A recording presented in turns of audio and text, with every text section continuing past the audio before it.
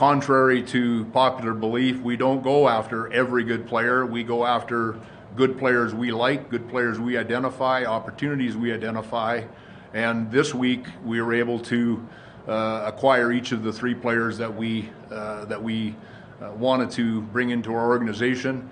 It doesn't always work that way. You can do the exact same amount of work. You can have a similar process, and sometimes trades don't unfold for one reason or another.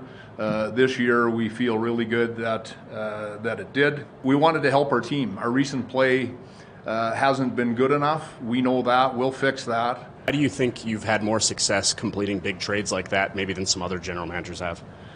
It's hard to say. You have conversations with people, and it depends on your approach. We pay. I think that's part of it.